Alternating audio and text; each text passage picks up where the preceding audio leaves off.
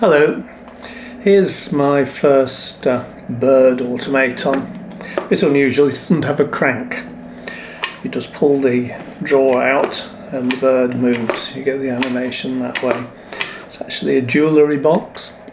I had to borrow this one. I haven't made any for a while, so I just borrowed it for the video. I'll just show you how it works. So the tray comes out, you see the tray is the length so that it goes in exactly the right distance. When you close it, nice and flush. When you pull it out, the bird comes down because it's got a cutaway there, and that cutaway pushes against a roller, and that roller is a bell crank on a bell crank, and so when the roller goes backwards it pulls the bird up. Let's see if you can see that roller in there. Can you see it?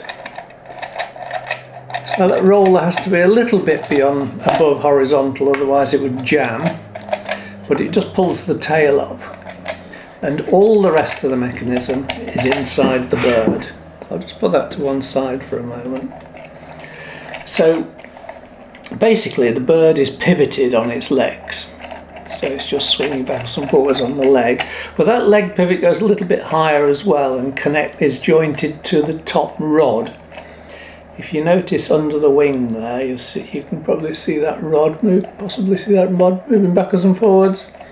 It's got a little brass wire on it which pushes the wing out. There's a little lever on the wing that gets pushed out. One of the complications of this design was I had to make little brass hinges, which were fiddly to make. I glue those on in the right position.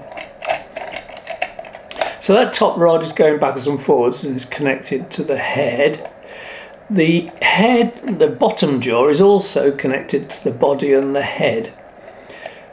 But the bottom jaw, as you see, is relatively fixed. So if we move the bottom jaw up and down, you see the top jaw is moving against it because that top rod is coming backwards and forwards, pushing it down. So a fairly simple mechanism that works quite well. The complication being you need to get that roller in exactly the right place so that when this pushes it back. Not a lot of room because you've got the top of the box there as well, which you can hit against. So fairly quite tolerances. So box closed, open the box and the bird comes to look at the jewellery and opens its beak.